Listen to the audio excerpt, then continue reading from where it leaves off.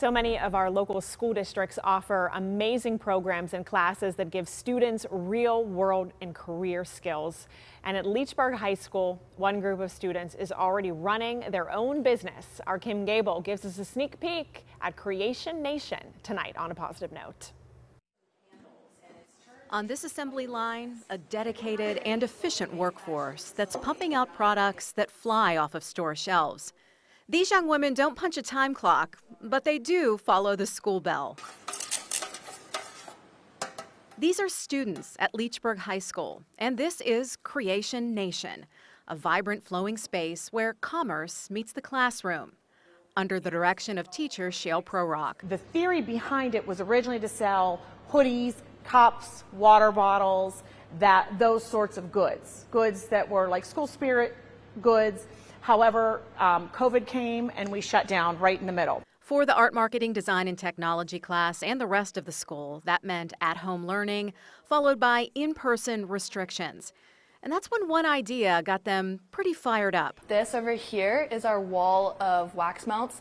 And that's when Creation Candles was born.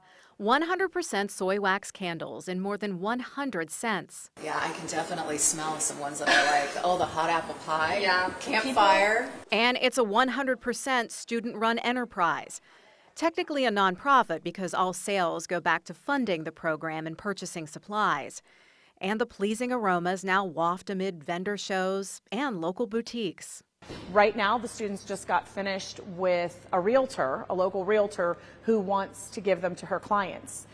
We are in a local bookstore, and we are also in another store in Brookville. It is really nice to see people enjoy the products, especially when we go to vendor shows and they're like, wow, this is really cool. I can't believe you guys make all these yourself. It's really rewarding to hear that feedback. No burnout among these ambitious entrepreneurs. I am super proud, and every year I couldn't be more proud of them because every year we evolve a little bit more. That evolution led to expansion, a new line of resin jewelry called Creations by Creation Candles.